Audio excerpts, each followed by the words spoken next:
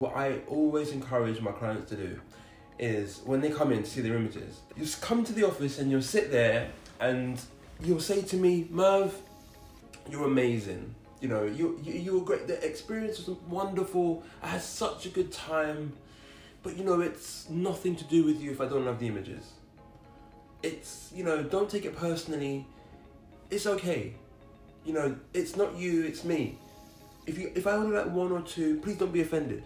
Moments later, there are usually tears because it's completely unbelievable how it is possible to love as many as they do.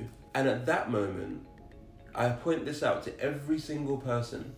When they sit there, or when you sit there, and you selected 50, for example, that you love, and you cannot believe that it's you, I will say to you that at this moment, irrelevant of what happens next, you have to acknowledge the fact that you love 50 photos of yourself because you thought it would be impossible.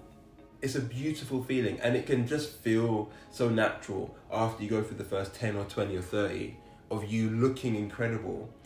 And it's a privilege. You just take advantage of it. You take it for granted. And it's okay. My job is to make sure that you remain present and acknowledge that privilege and acknowledge the fact that you will love that many.